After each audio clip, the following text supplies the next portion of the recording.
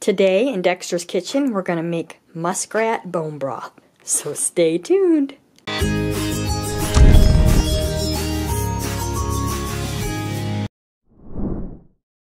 Since muskrat is one of the proteins that's on Dexter's diet, why not make some bone broth out of some muskrat bones? So we have about 6.5 pounds of muskrat bones, and it is in the slow cooker, our big monster turkey roaster to be exact. 6.5 pounds of bones just don't fit in my regular size slow cooker.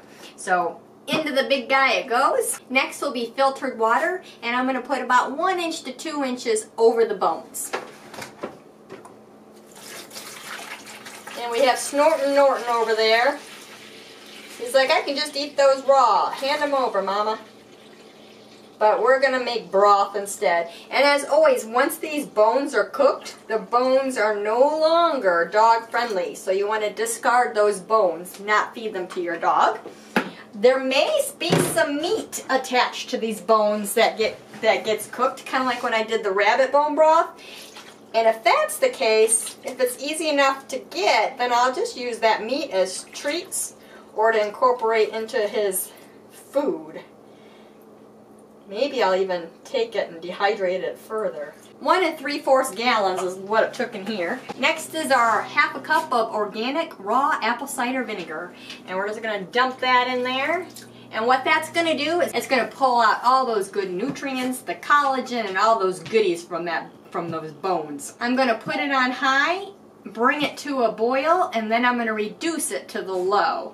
And then probably about 18 or so hours. When that time's up, I'll turn it off. So let's go ahead and get this thing boiling, and with the magic of YouTube. So we have success!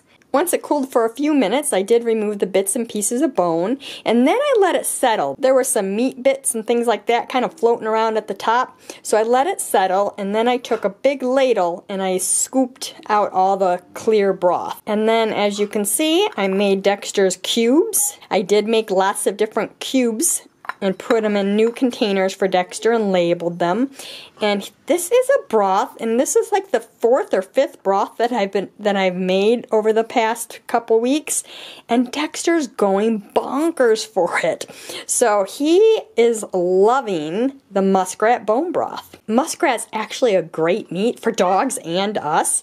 It's high in iron because muskrats don't actually live long and they're not known to eat very many other critters. They actually tend to be pretty healthy. So if you enjoyed this video, please hit the thumbs up. Don't forget to subscribe to the channel. You can click the bell icon and you'll be notified every time I upload a new video. And if you want to dive deeper into your dog's behavior, training, and care, check out my private Patreon page. The link is below. And until next time, remember to pause and enjoy life. And we'll see you in the next video.